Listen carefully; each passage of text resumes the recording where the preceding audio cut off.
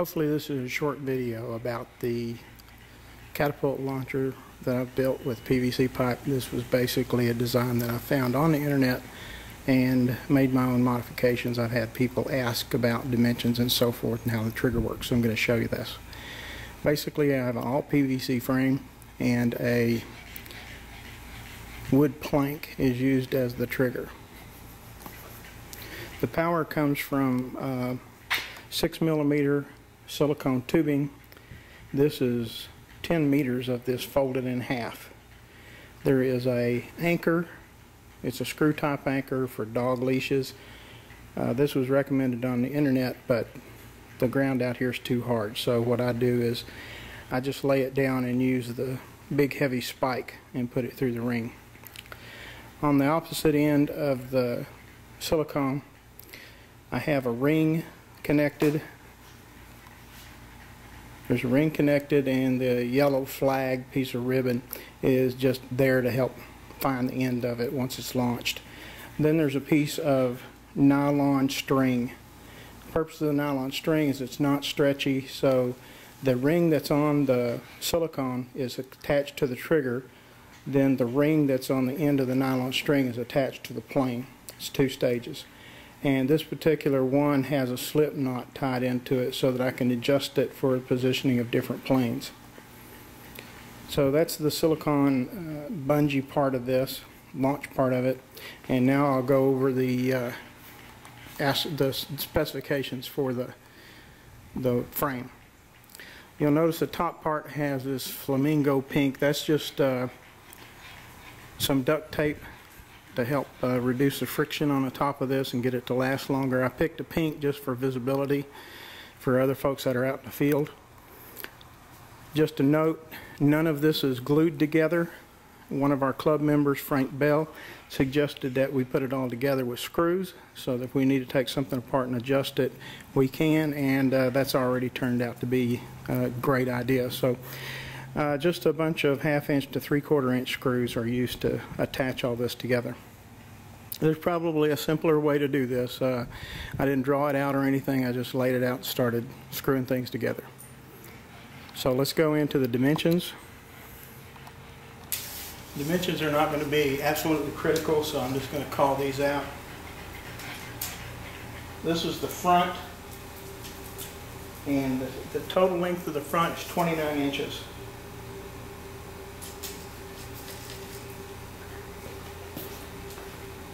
The width on the front is 23 inches. This piece holds the trigger to the front crossbar. The trigger pin is 13 inches from the front of the crossbar. This is just a 4-way PVC. All of the PVC is 3/4 inch Schedule 40 PVC. What I did on that particular piece is this is a trigger pin, so the bungee is going to attach to this. And what I did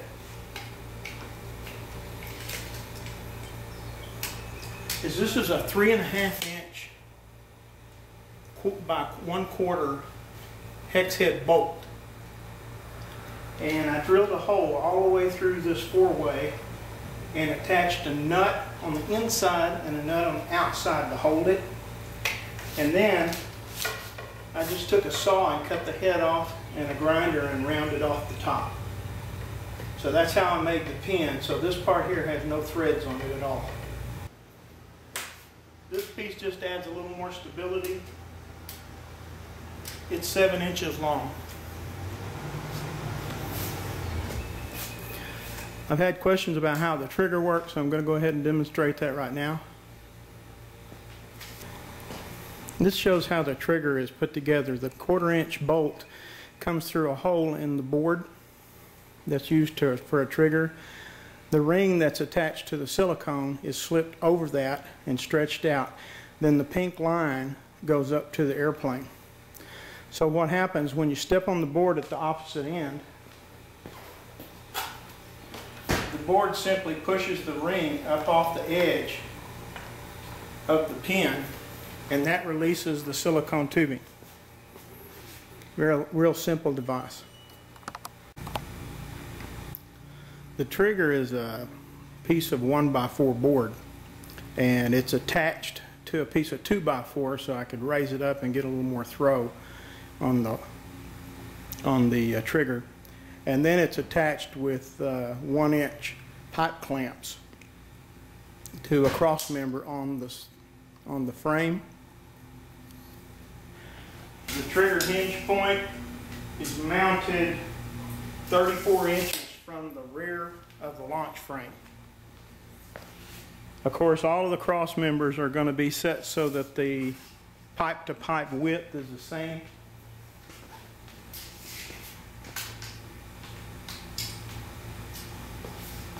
So from here to here on the centers of the pipe is 21 inches.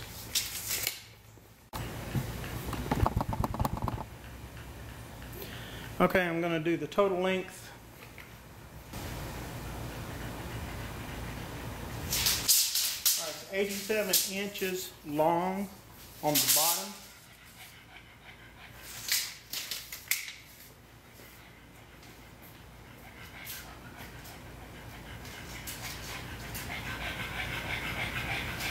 Total width, including the junction pieces, is 23 inches.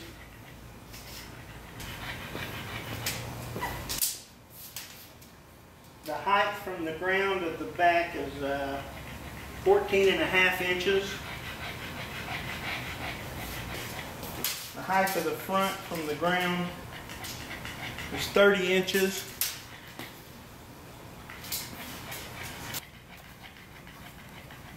You'll notice the front and the back of this slopes backwards, they're not vertical. This gives us, it's just a function of the ramp, because the ramps themselves have 90-degree bends on each end. So since the back is shorter than the front, then that makes them sweep back just a little bit. Here in the back of this, you can see the T that's in the center. Well, what I've done with this is I drilled a hole all the way through that, and then one of the long spikes is driven through that when I first set this up. Then what I do is go ahead and set up the silicone tubing and hook it up to the trigger, which is up there. So once I've got that hooked up to the trigger, what I can do is kind of adjust the front position so that everything is in a nice straight line. I want everything to be in a nice straight line. The silicone tubing coming up to the trigger point, and then the trigger board coming back, and then coming into this stake at the back. Once that's all lined up by shifting the front left or right, then I've also added holes through the front on each side, and those long stakes go into that as well. By putting the long stakes in, I put 2 in the front, 1 in the back, and that gives me 3 points of contact and holds it down really good. I bought some of that tape that has sandpaper kind of stuff on it, just so that when you step on the end of the trigger, your foot doesn't slip off. So that's what's on there. So that's it, I think. Everything you need to build a bungee launch or a catapult launch.